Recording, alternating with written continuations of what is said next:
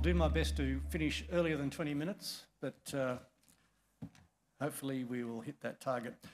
I'd like to initially start my comments with the notion of crisis-ready institutions.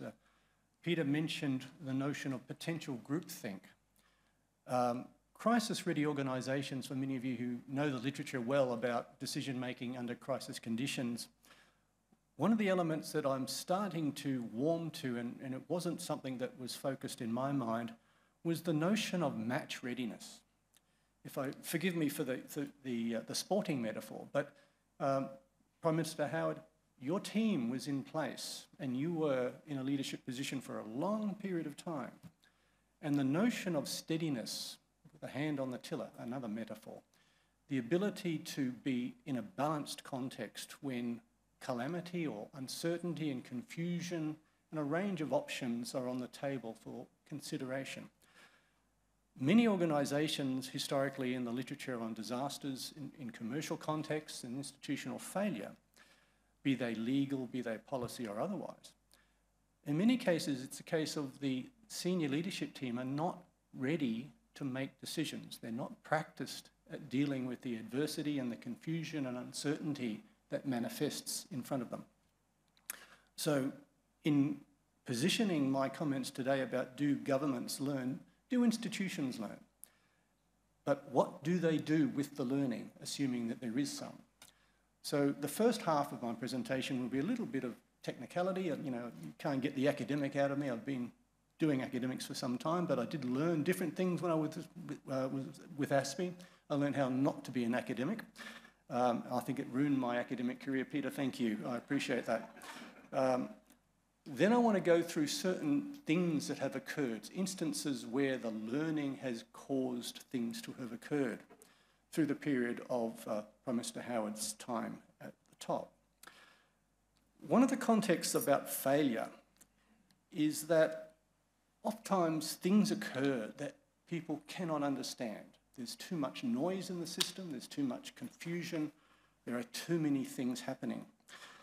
And a critical element of being crisis ready is that the thinking and the decision-making process is slowed down.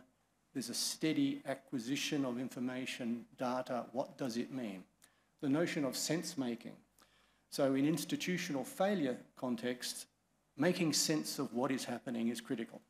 So in the notions of the National Committee of Cabinet, Peter, as you alluded to, having a steady hand, an ordered process of making sense of what decisions could be made, what decisions have to be made, and the bases upon which those decisions are made is a critical thing.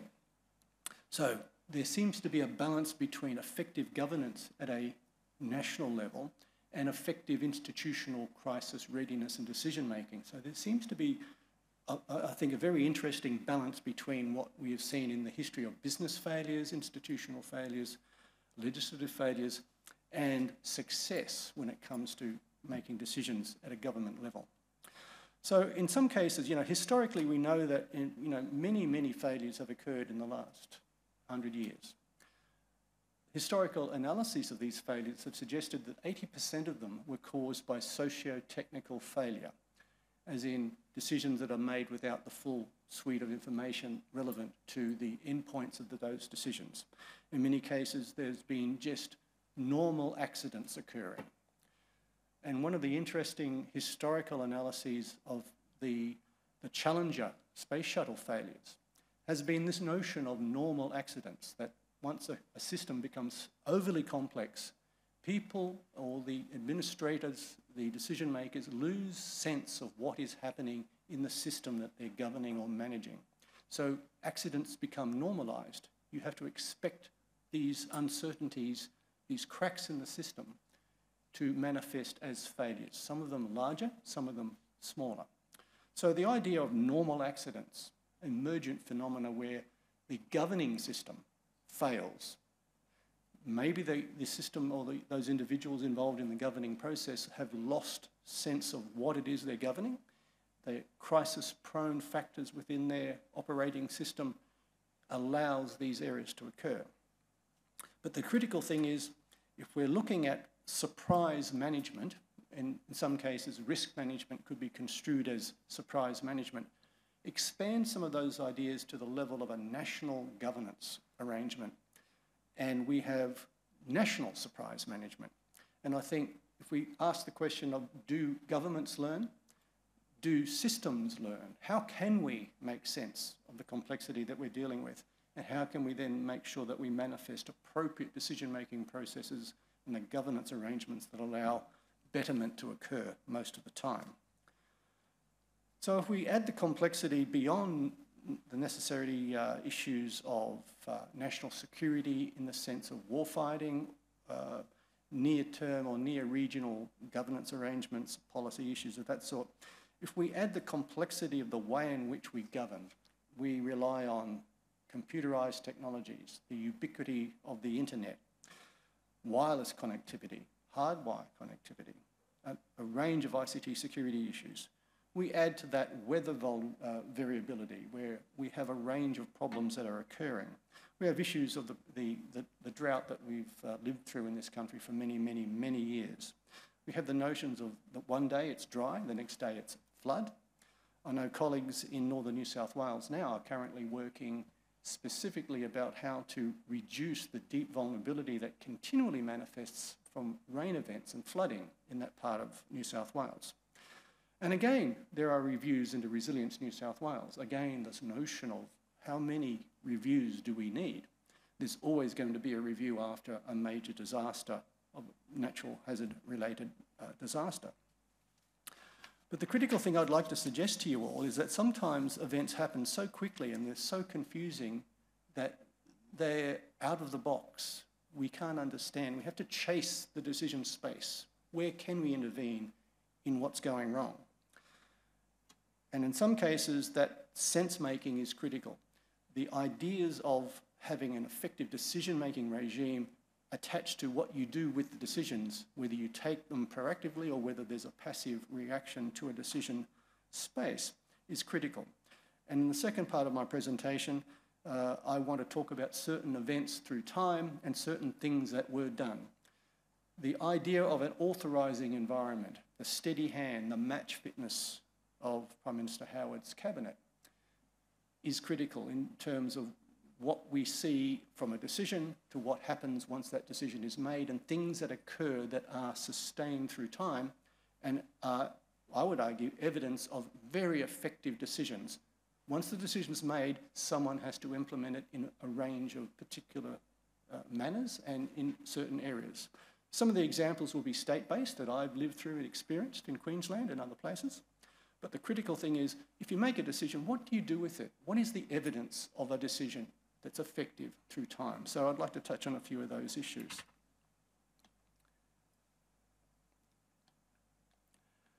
I'm having a bit of trouble with the slides. Here we go. One of the things that we know from the literature and historical analysis of disasters is there a thing I would suggest I call a failure fractal.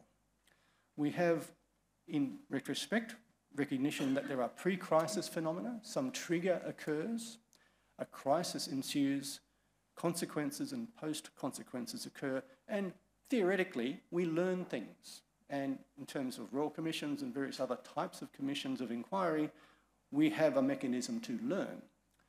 But a problem with human systems and the way humans operate is that we have a tendency, I think, to forget more than we remember. So those learnings are often ephemeral, they're short-term, and in terms of politics, the reality is that there's always another crisis that needs to have a decision or at least engagement about.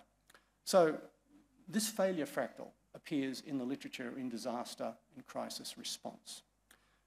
The critical thing for me is that if we have effective decision and we learn, how do we manifest sustained foci on learning?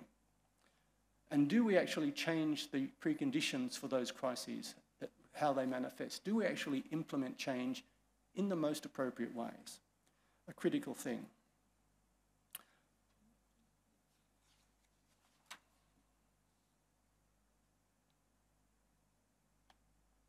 Oops, gone the wrong way. So one example of the failure fractal, if many of you remember Barings Bank, Prime Minister Howard, did you have any money in... No, I didn't have any money. I was employed. Yes. I've heard a rumour Peter Jennings had a lot of money in bearings.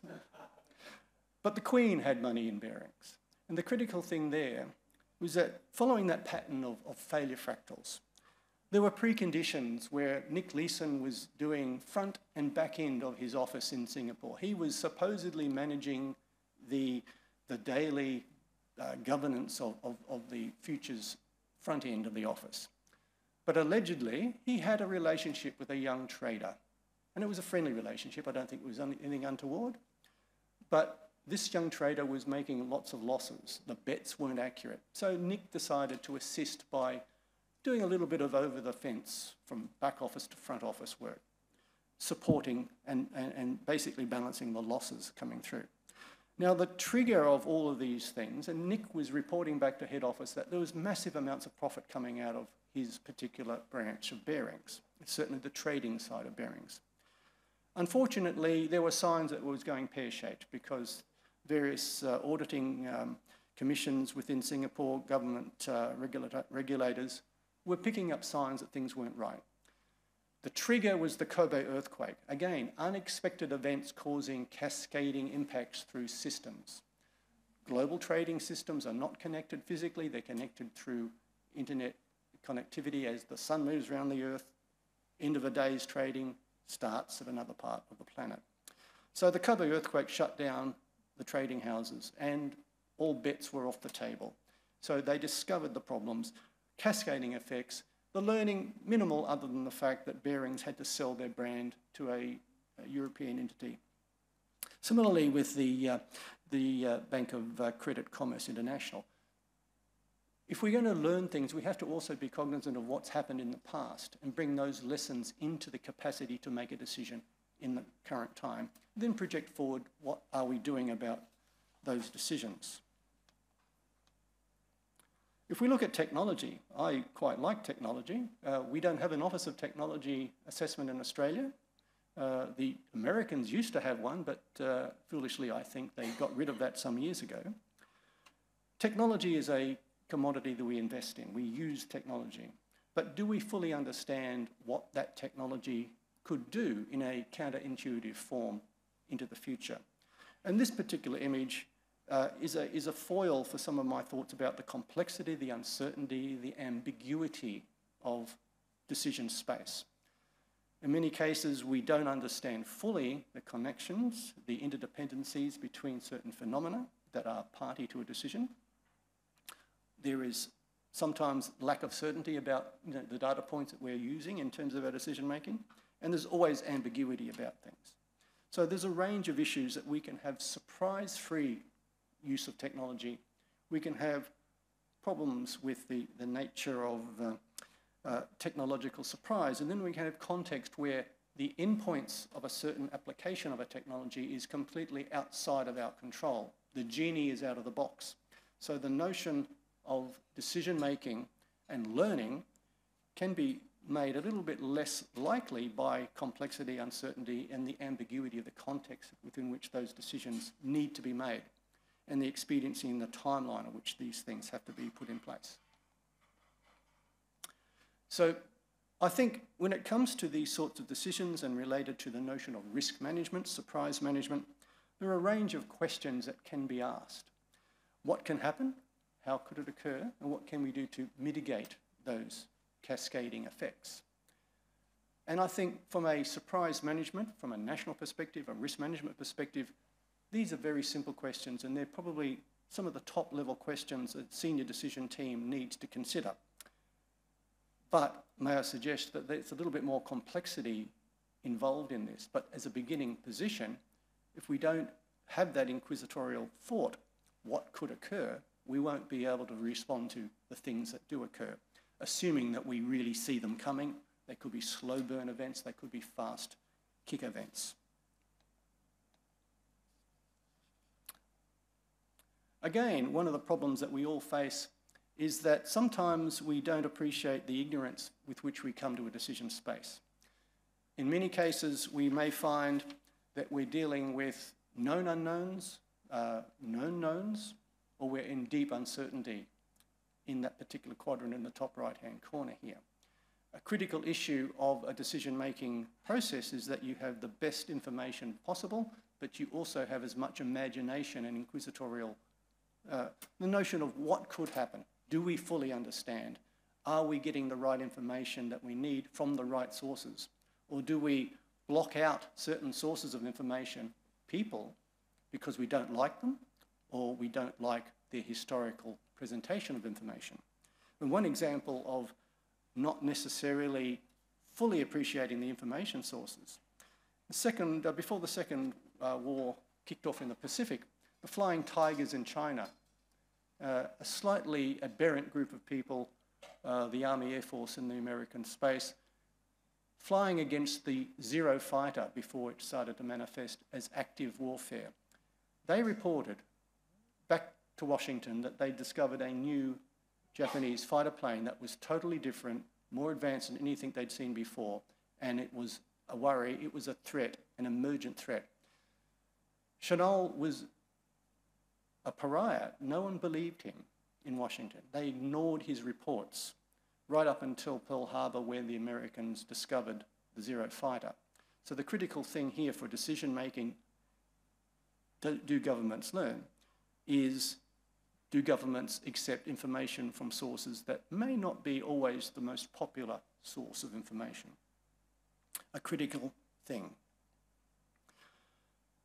I'd like now just to go back to a few issues to talk about events that have occurred through the period of time of Prime Minister Howard's time at the top. But before I do that, there was reference earlier today, very, very, very good presentation about inquiries, royal commissions, etc. Between 1927 and 2020, there were 242 inquiries related to natural hazards and disasters related to those particular sources. From the year 1995 to 2007, there were 31 bushfire-related inquiries, 1 cyclone inquiry, 15 all hazards, 2 floods, 2 tsunamis. Most of those were Victoria and New South Wales. Certainly bushfires in Victoria and certainly flooding in New South Wales would be critical to those particular numbers. The point here, though, is that they were not royal commissions. Some of them were coronial inquiries, some of them were government-sponsored, some of them were audited or auditor-related. Some were independent and some were within government agencies in terms of their foci. But the critical thing here is they all provided information flows to inform decision-making. Some of them would have been implemented, as we would have heard, as we have heard earlier today. There's a variety of things that are often not implemented immediately or take time for that to occur. But some of the events I'd like to talk about specifically through the time. March 1995, the sarin gas attack in Kasumi Kaseki station in Tokyo.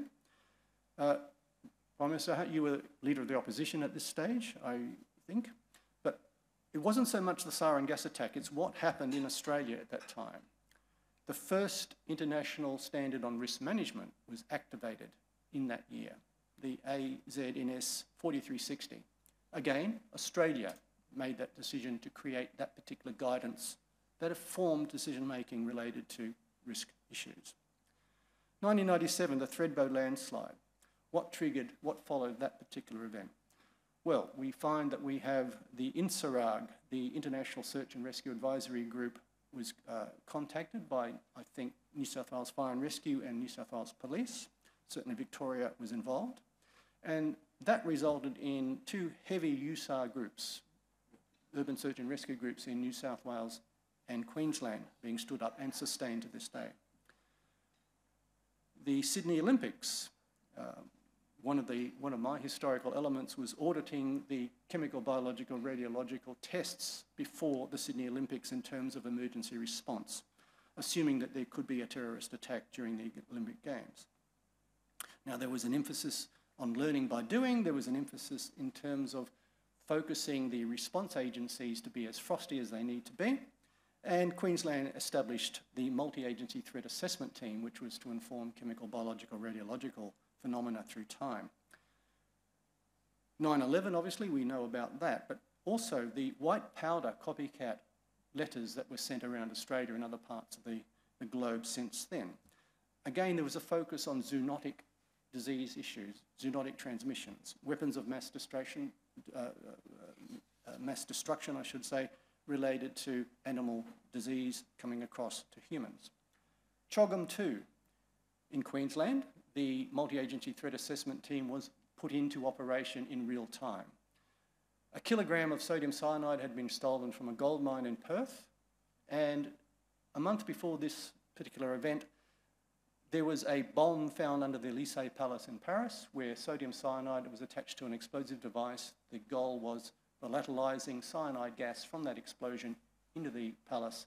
So Queensland Police decided if that kilogram of sodium cyanide could make its way across to Brisbane, north of Brisbane, there was an issue. So Queensland, federal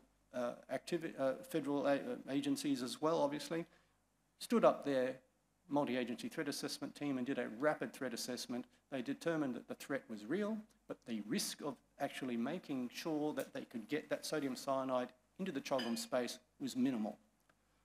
The critical thing here, there was a capability based on the authorising environment through time where rapid decision-making could be made, and there were mechanisms for that to occur. Again, we have ASPI being launched in 2002, and I must say I enjoyed my 5 years with ASPI, and I continue to work with the ASPI team from time to time. The Bali bombing, of course, critical issues in terms of Commissioner Kelty's relationship with the Indonesian counterparts, the Federal Police. As a result of all of that, we have the AUSMAT teams activated. We have them as a capability for the government that is continuing and sustained. We have the National Critical Care Trauma Centre in Darwin. We have a range of capacities that have been tested but pre-enabled by relationships in terms of our region. We also had the Trusted Sharing Information Network created in 2004, again part of the authorising environment of capability development based on decision-making and learning. What did we learn? We learned that, certainly Mike Rothery, now no longer with us, in his creation, the innovative combination of private and public sector information coming together in a trusted sharing context to give effect to decisions made ahead of time, but also to create new decision options. A critically important thing that is still with us currently. Certainly the 2004 tsunami, a range of partnership arrangements were subsequently enabled with Indonesia, with Australia. And one of the interesting elements, we had in 2005 a national security advisor within the Department of Prime Minister and Cabinet, Duncan Lewis, and his deputy, the current Chief of Defence.